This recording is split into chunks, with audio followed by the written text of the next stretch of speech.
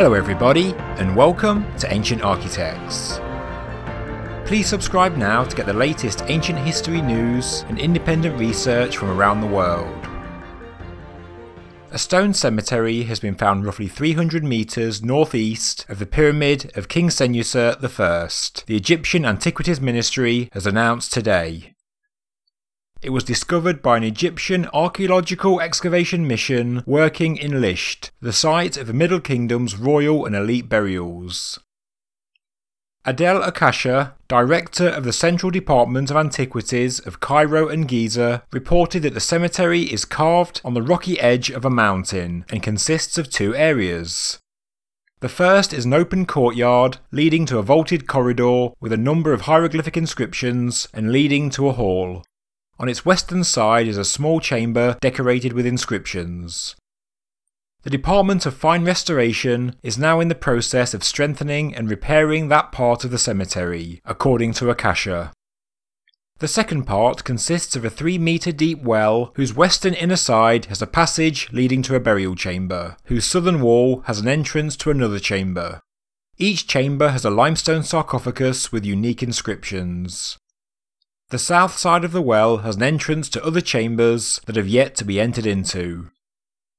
Yasser Hassan Abdel Fattah, General Director of Dashur and Lisht Antiquities, said, "The owner of this cemetery is still unknown, for there are no inscriptions referring to his identity," and he noted that further studies will enable the mission to reveal more information about him.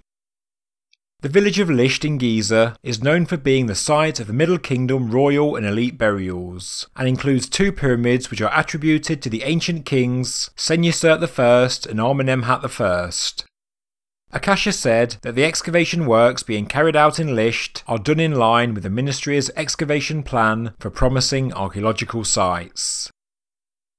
In other recent news from Egypt, archaeologists have unearthed one of the oldest known villages in the Nile Delta, which predates the dynastic era of Egyptian history by thousands of years.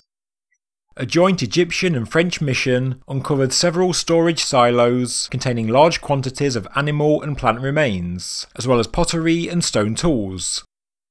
The ministry said that the find indicated humans were living in the fertile Tel al-Samara as early as the 5th millennium BC.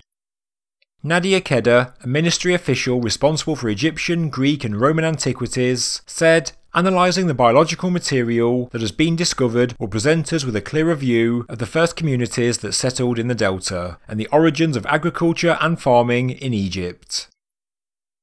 The vast amounts of new ancient Egyptian finds is by no way a coincidence. The country has been pushing to publicise its archaeological discoveries since the Arab Spring destabilised the country back in 2011, drastically reducing revenues from tourism. And the recent deaths of 2 British holidaymakers in Egypt hasn't encouraged people to choose Egypt as their destination. Earlier this year, scientists discovered an enormous void inside the Great Pyramid of Giza, and we are still waiting to find out if and when this void will be allowed to be investigated. Thank you very much for watching this news update from Ancient Architects. If you enjoyed the video, please subscribe to the channel, please like the video, and please leave a comment below. Thank you very much.